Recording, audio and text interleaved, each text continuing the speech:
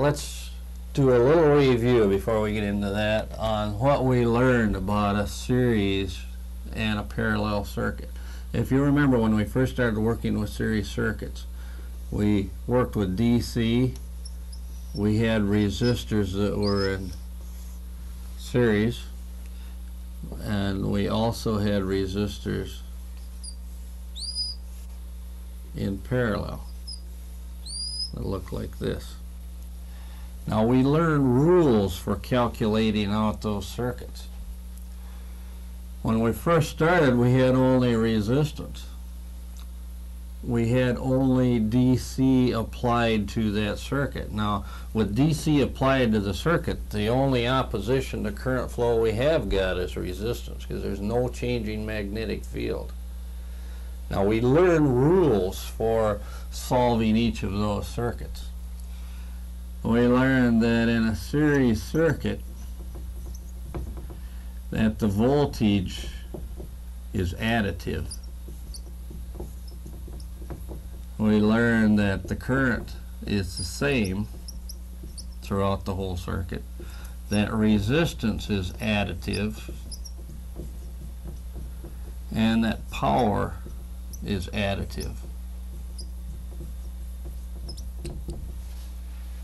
This is a series circuit. Now, these are the rules that we learned that we would use for this particular circuit. Remember that in a series circuit, the components are connected in for in. It states that the voltage is additive. That means if I know the voltage drop across each of the resistors, I can add them together and I would have the total voltage in that circuit. The current is the same. If I knew the current in any part of that circuit, I would know the parameter for that current, you see, because it's the same. Okay, the resistance now is also additive in that circuit. If I know the resistance of each of the resistors, I can add them together and I would have my total resistance. Power is additive in any circuit, whether it's in a parallel circuit or in a series circuit. I know that I can add the power and I would have the total power dissipated in that circuit.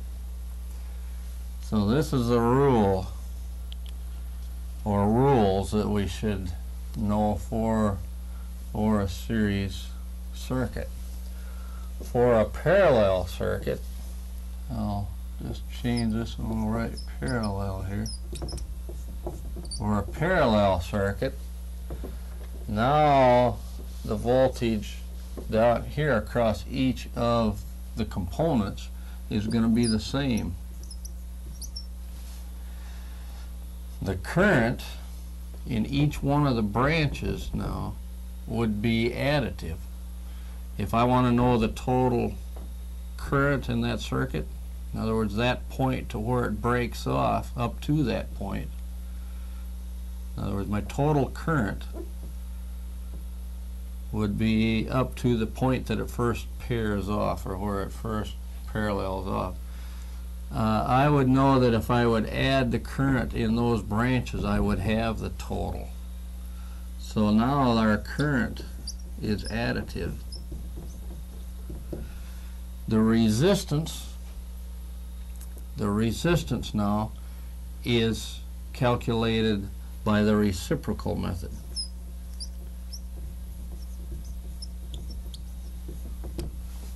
To find my total resistance, if I time on in parallel, I would have to use the reciprocal method, or we actually learned three methods. We learned that we had an equal branch, unequal branch, and reciprocal method. Reciprocal method would work for all of them, regardless.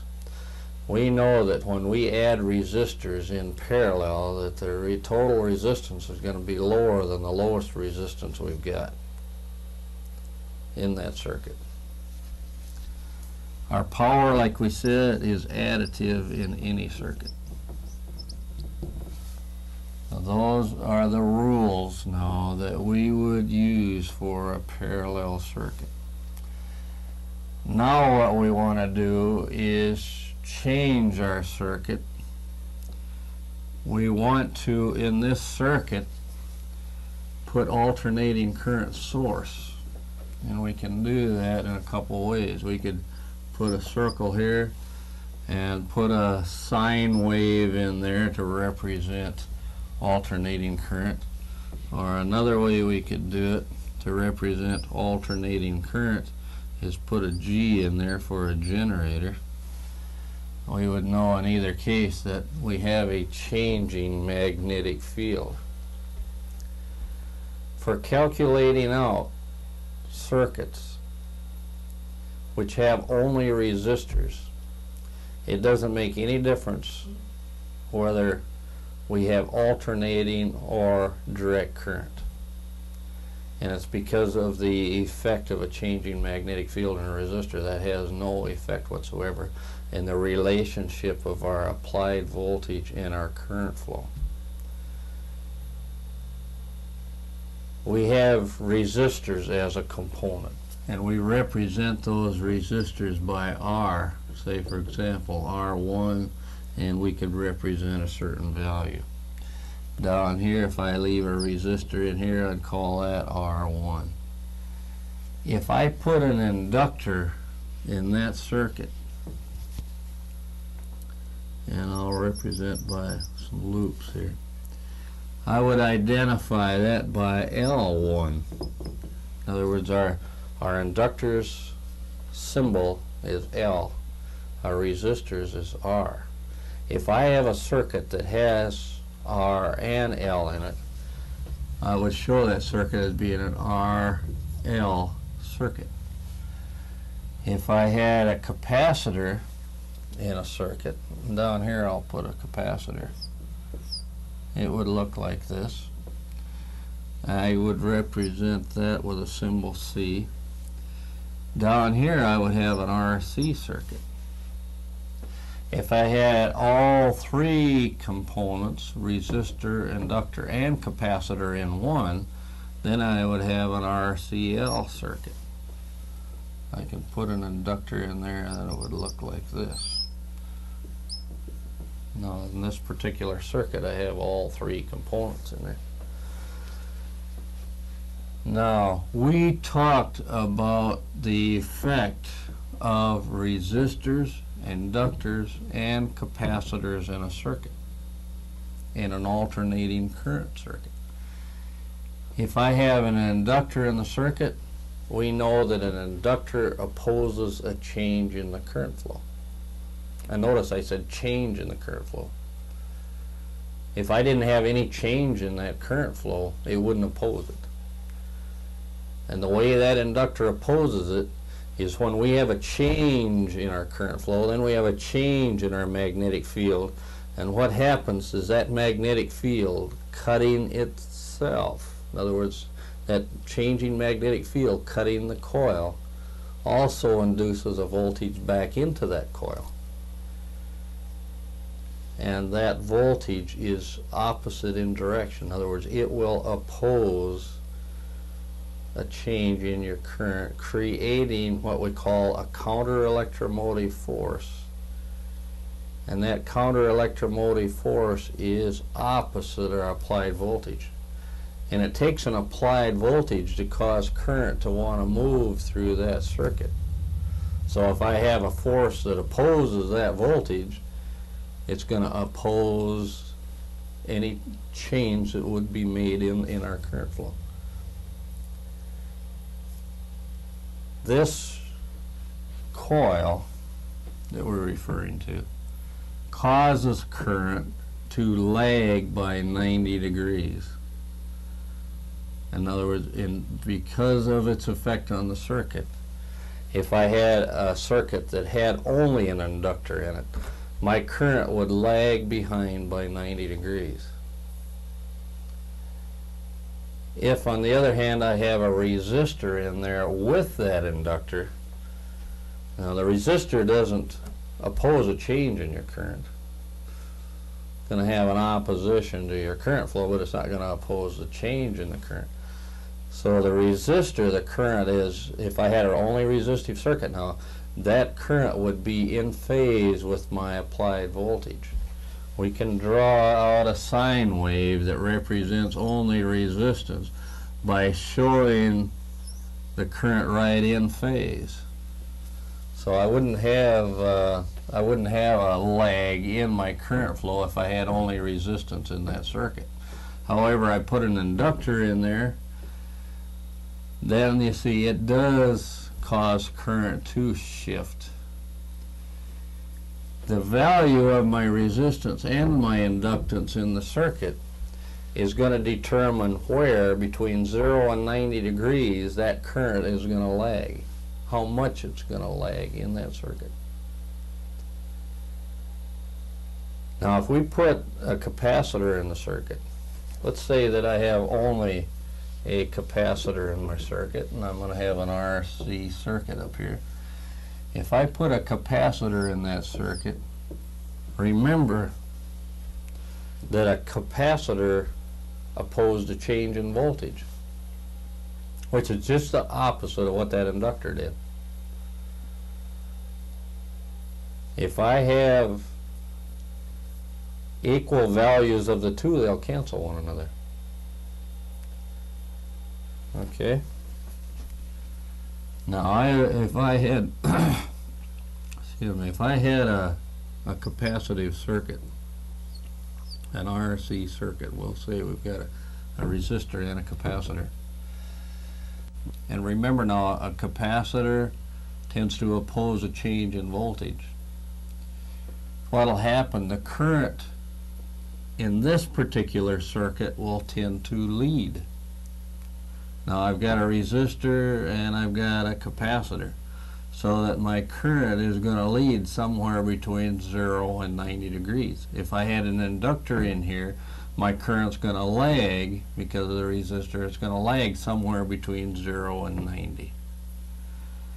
Now this is where our trig is going to help us. This trig will tell us what our power factor angle is going to be. The amount of lag that we've got in between our two sine waves from our applied voltage to and then our current flow in our circuit.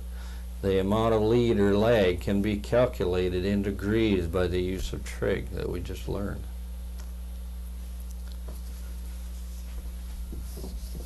In our two circuits, we had, remember also we went through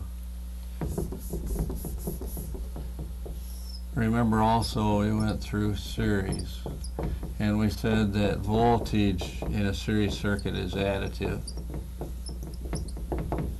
that current is the same, that resistance we use the reciprocal method. No, resistance in series is additive, and that power is also additive. Now those are the two sets of rules for each circuit. In other words, here's the series, here's the parallel. Whenever you see additive in a circuit, such as we see in voltage in series, resistance in series, and power in series, then you know that if I have any other component in that circuit other than a resistor, that we can use the vector method to calculate it out. Now, because of the effect of an alternating current circuit, because of the effect of an inductor and a capacitor, wherever we see additive, we can add them. If I have a resistor and an inductor in the circuit and I know their opposition to current flow in series, we will add them. But we have to add them by the right triangle method. So that in a series circuit, if I know the voltage drops, let's say that I have alternating current here, and I have a resistor and I have an inductor. If I know the opposition to current flow of that inductor in the form of ohms, in other words, my inductive reactance, and I know my value of my resistor in that circuit, I can add that opposition to current flow as long as I use the right triangle method or the vector method. And so this is the reason for studying right triangles. We know of the effect of that inductor and the resistor in our circuit. We can add them by the right triangle method to come up with total opposition to current flow. Now this is in the form of impedance then, which also has a value in ohms. You see? So any place up here you see additive and you have dissimilar components, you have alternating current, then you have to add them by the right triangle method. Now power, you'll notice in both circuits is additive, so that we can use the right triangle or the vector method to calculate total power. Resistance and voltage can also be calculated, you see, by the triangle method or the vector method. Over here on the parallel circuit, we can use power and we can use current. That means if I had dissimilar components in a parallel circuit, I could add the currents in each of the branches. If I had a resistive branch and an inductive branch, I can add those two by the right triangle method to come up with total current. Now let's go to a few circuits and then we'll work one out and I'll refer back to this.